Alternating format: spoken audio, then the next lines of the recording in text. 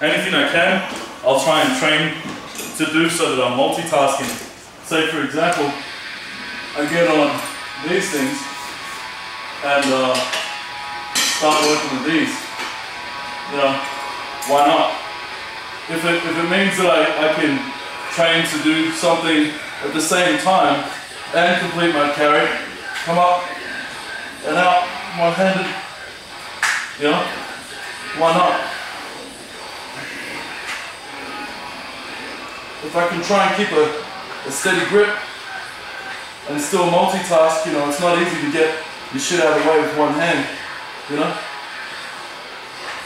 So that's something you can work on, getting that out of the way, bring it up and out into the game, back, skin, holster, reconceal, and then down.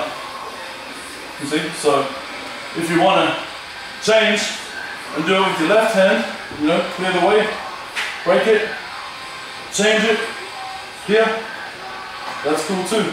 You know, if you want to work your, you want to work your tactical drills from there, that's a good idea.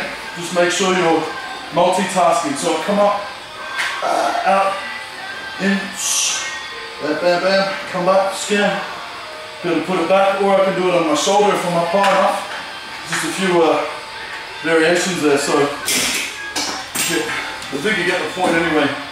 If I can exercise, I get my heart rate up, things don't become as easy as they do when I'm just standing like this.